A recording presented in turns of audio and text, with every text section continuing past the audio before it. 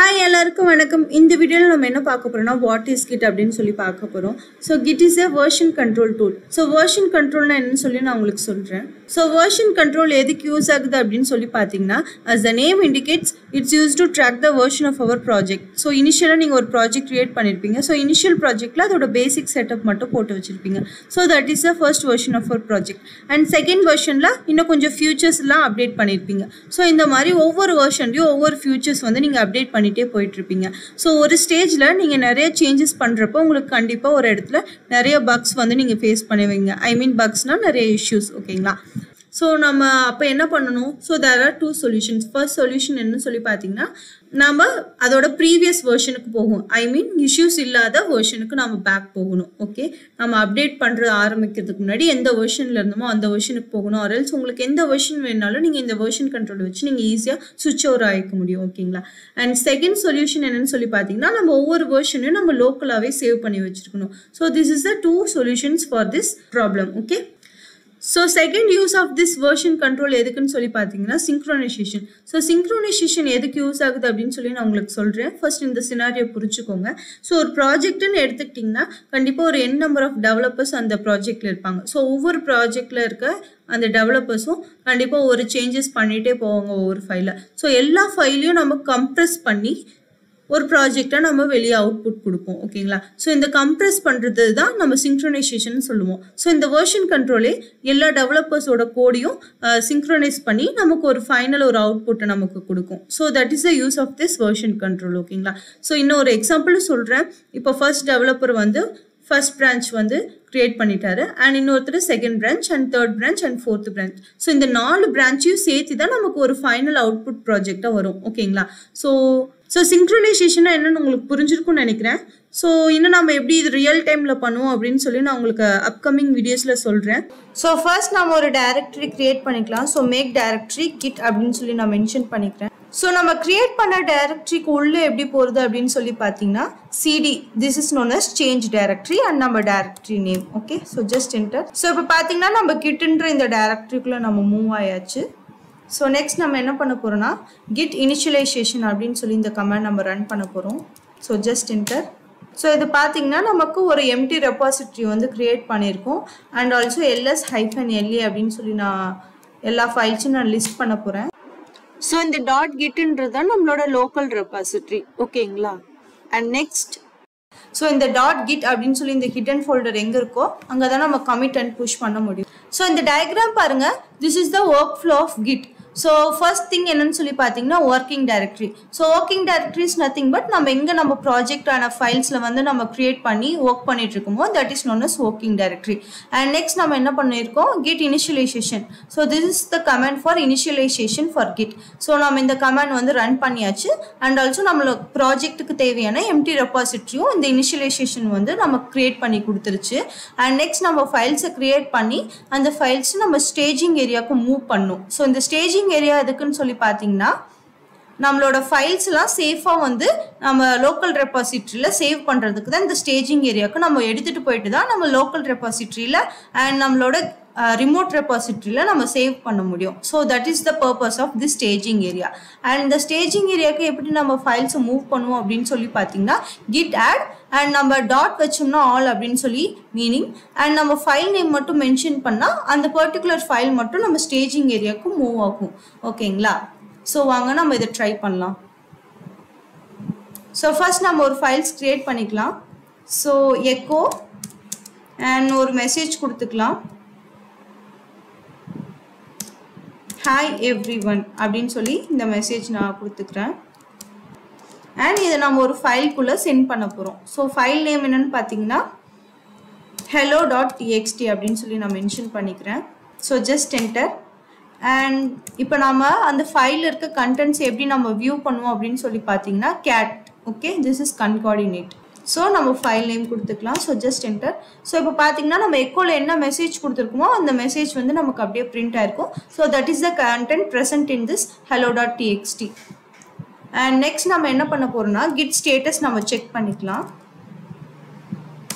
So இந்த status எதுக்குன்னு சொல்லி பார்த்தீங்கன்னா ஃபைல்ஸ் வந்து ஸ்டேஜிங் ஏரியாவில் இருக்கா இல்லை அன்ட்ராக்டு மோடில் இருக்கா அப்படின்னு சொல்லி நம்ம டெஸ்ட் பண்ணுறதுக்கு தான் இந்த ஸ்டேட்டஸ். ஓகேங்களா? So just enter. So இப்போ பாத்தீங்கன்னா உங்களுக்கு ரெட்ல அடிக்குது and this is known as untracked files.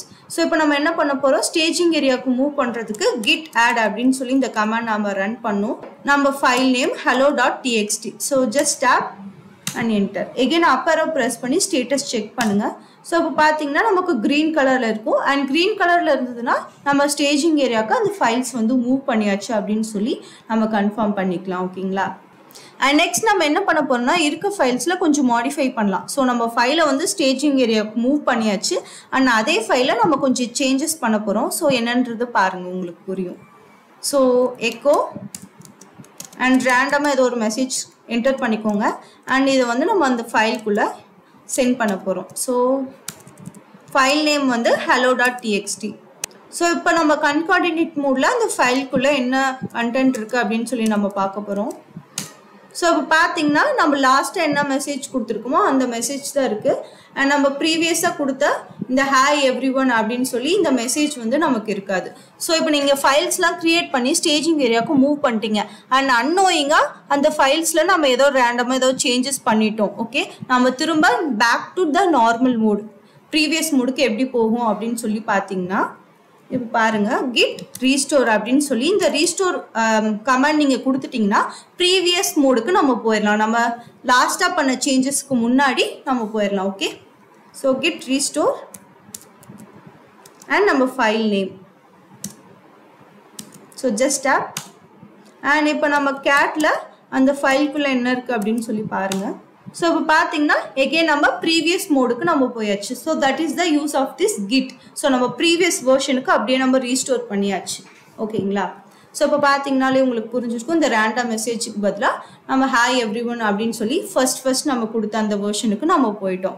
So that is the use of this git restore. Okay, so நம்ம unknowingா ஏதோ changes பண்ணிட்டோம்னா again back versionக்கு எப்படி போறது அப்படினு சொல்லி பாத்தீங்கன்னா இந்த git restore கொடுத்துக்கலாம். ஓகே, so நம்ம இன்னொரு ஃபைல் கிரியேட் பண்ணிக்கலாம். so echo welcome அப்படினு சொல்லி நான் மென்ஷன் பண்ணிக்கிறேன் இந்த மெசேஜை and இன்னொரு ஃபைல் so welcome.txt அப்படினு சொல்லி நான் ஒரு ஃபைல் நேம் கொடுத்துக்கிறேன். so just enter.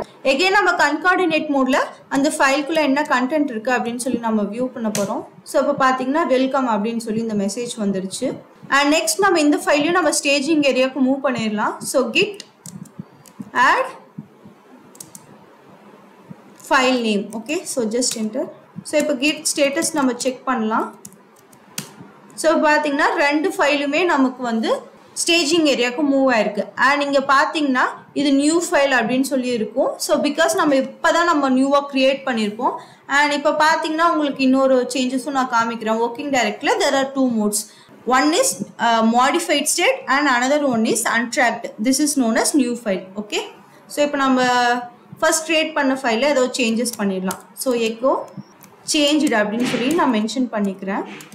ஸோ இந்த மெசேஜ் வந்து நம்ம அப்பன் பண்ண போகிறோம். ஸோ அப்பன்னா என்னன்னு சொல்லி பார்த்தீங்கன்னா இருக்க கண்டென்ட்டுக்கு கீழே இந்த கண்டென்ட் போய் ஆட் ஆகும். So that is the use of this double greater than simple. This is known as அப்பன் மோட். ஓகே, அண்ட் நம்ம file name hello.txt. So just enter. இப்போ நீங்கள் git ஸ்டேட்டஸ் செக் பண்ணுங்கள். ஸோ பார்த்தீங்கன்னா மாடிஃபைடு அப்படின்னு சொல்லி வரும். ஸோ இருக்க ஃபைலில் நம்ம ஏதாவது சேஞ்சஸ் பண்ணோம்னா அது மாடிஃபைட் ஸ்டேட்டில் உங்களுக்கு இண்டிகேட் ஆகும். ஸோ ஒர்க்கிங் டைரக்டரியில் இது உங்களுக்கு நல்லாவே புரியும். So modified state and new file and next நம்ம இதையும் ஸ்டேஜிங் ஏரியாவுக்கு மூவ் பண்ண போகிறோம். ஸோ கிட் ஆட் அண்ட் நம்ம ஃபைல் நேம்.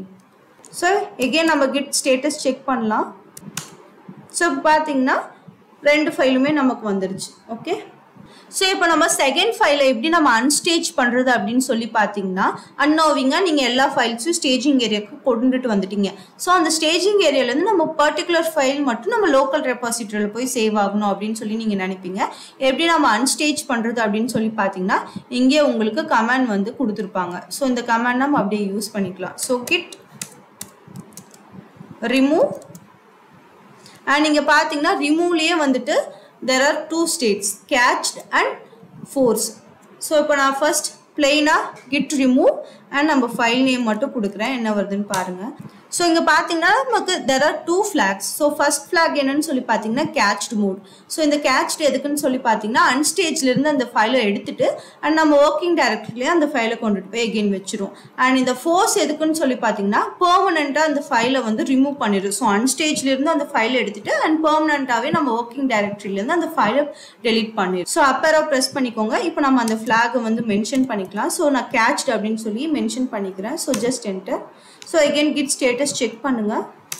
ஸோ இப்போ பார்த்தீங்கன்னா ஒரு ஃபைல் மட்டும்தான் நமக்கு ஸ்டேஜிங் ஏரியாவில் இருக்கு அண்ட் இந்த ஃபைல் வந்து அன்ட்ராக்டு மோடுக்கு வந்துருச்சு. ஓகேங்களா? ஸோ ஒரு ஃபைலை எப்படி நம்ம அன்ஸ்டேஜ் பண்ணுறது அப்படின்னு சொல்லி உங்களுக்கு புரிஞ்சிருக்கும். And also there is another one trick. So என்னன்னு நான் உங்களுக்கு சொல்கிறேன். எகெயின் நம்ம ஒரு ஃபைல் கிரியேட் பண்ணிக்கலாம். ஸோ எக்கோ பர்சனல் அப்படின்னு சொல்லி ஒரு மெசேஜ் நான் உள்ளே கொடுத்துக்கிறேன். ஸோ இதை நான் notes.txt அப்படின்னு சொல்லி இந்த ஃபைலை நான் சேவ் பண்ணிக்கிறேன். ஸோ நெக்ஸ்ட் நம்ம அந்த ஃபைல்குள்ளே என்ன கண்டென்ட்ஸ் இருக்குது அப்படின்னு சொல்லி நம்ம ஒரு க்ராஸ் செக் பண்ணிக்கலாம். So just enter. ஸோ அதே மெசேஜ் வந்து நமக்கு பிரிண்ட் ஆகிடுச்சு. ஸோ இதையும் நம்ம கிட் ஆட் கொடுத்து ஸ்டேஜிங் ஏரியாவுக்கு மூவ் பண்ணுறோம். Okay, and kid status check பண்ணுங்கள். ஸோ இப்போ பாருங்கள் notes.txt வந்து ஸ்டேஜிங் ஏரியாவுக்கு மூவ் ஆகிடுச்சு அண்ட் welcome.txt வந்து நம்ம ப்ரீவியஸாக அன்ஸ்டேஜ் பண்ணியிருப்போம், அதனால அது ஸ்டேஜிங் ஏரியாவுக்கு வராது. ஓகேங்களா? அண்ட் இந்த notes.txtயில் பார்த்தீங்கன்னா நம்ம பர்சனல் அப்படின்னு சொல்லி ஒரு மெசேஜ் நான் கொடுத்துருப்பேன். சப்போஸ் உங்கள் ப்ராஜெக்ட் ஃபைல்ஸில் நீங்கள் கண்டிப்பாக ஏதோ ஒரு சீக்ரெட் மெசேஜஸ், உங்களோட பாஸ்வேர்ட்ஸ் அண்ட் உங்களோட ஏதாவது சீக்ரெட் திங்ஸ்லாம் நீங்கள் வச்சுருப்பீங்க. ஸோ நம்ம அதை கிட்டுக்கு மூவ் பண்ணாமல் எப்படி நம்ம ப்ரொடெக்டடாக வச்சுருக்கிறது அப்படின்னு சொல்லி பார்த்தீங்கன்னா இந்த notes.txt ஃபைலை நம்ம இன்னொரு ஃபைலுக்குள்ளே சென்ட் பண்ண போகிறோம். So that is the trick here. So echo and notes.txt and இப்போ பார்த்தீங்கன்னா அந்த ஃபைல் நேம் என்னன்னு சொல்லி பார்த்தீங்கன்னா .gitignore.